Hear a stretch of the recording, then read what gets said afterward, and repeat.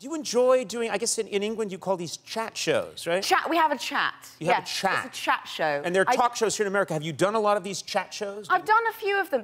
They do feel like a blind date. A little bit. Like, you're kind of... I mean, you were kind of pimped out to me by your producer, and it's like trying to kind of sold me and to you, and kind of like we were set up on this kind of blind date situation. I don't like the term pimped out. I don't think that's the right approach at all. What would you call I like it? to think that you saw me somewhere. Maybe you were in an airport and you saw a screen and you saw me and you were like, I must be with that man. It was like a swipe right situation. Yes. Yeah. Well, I did find out. So I know a few things about you. So your middle name is Christopher. Yes. You were born on April 18th, which means it's in a week. So happy birthday. Thank you. And, so that means we're both Aries. Yes, I feel like we're both Aries. If this was a date, we would talk about that. Well, why is it not a date? Let's just say it's a date. I don't mean to sound creepy, but... I've also read you're married. Oh, please, those things... Can I just say something here? This water is delicious. Is this your chaperone? No, this is his way of saying it's not a date. I was just trying to help. You helped? I was doing great.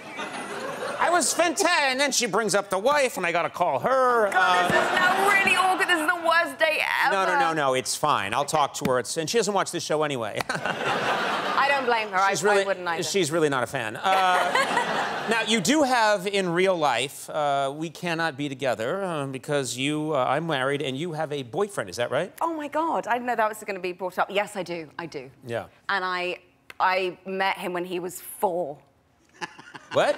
Is that true? He was just coming out of diapers when I first met him, yeah. Wait a minute, is this a real thing? I mean, yeah, this was a long time ago. He's not still 4. Oh, I thought you met him, like, now he's 6 and it's okay. Yeah, I mean, now he can speak back to me, so it's fine. He's, so he's you consenting. I think you were 10 years old when you met him. Yeah, we were at school together. I had this idea that in my 20s, like, I would go and, date kind of exotic, different kinds of people, and then it's just come full circle, and I'm effectively dating my neighbour. Like, I think it's just happened. You've known him forever. Does it change anything? It must be kind of nice that you've known each other that long.